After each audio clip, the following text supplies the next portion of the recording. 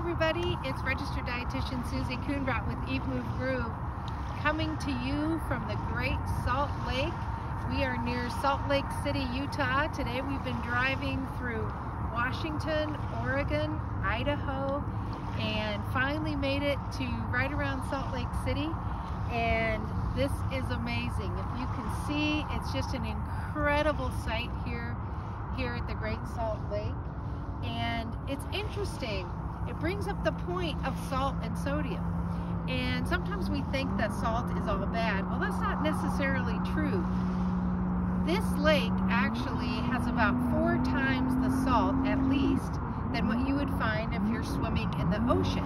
And sometimes salt is good. When you lose salt when you sweat, you need to replace it. So I always say whatever you sweat out, you bring back in. And so if you're a heavy sweater, you need more salt. Now you don't have to drink it out of here, but make sure you shake it with the salt shaker and you get that in. It can help cramping, prevention of cramping, help you stay healthy in that way. On the other side, if you do have high blood pressure or you have to watch your salt for some other reason, then you do need to take a look at that sodium on the labels and maybe watch it a little bit.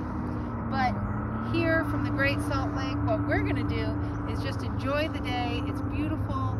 It's sunny. We're so grateful to be here on our travels as we've traveled across the country with our wellness tour, and happy to bring you some of these beautiful sights.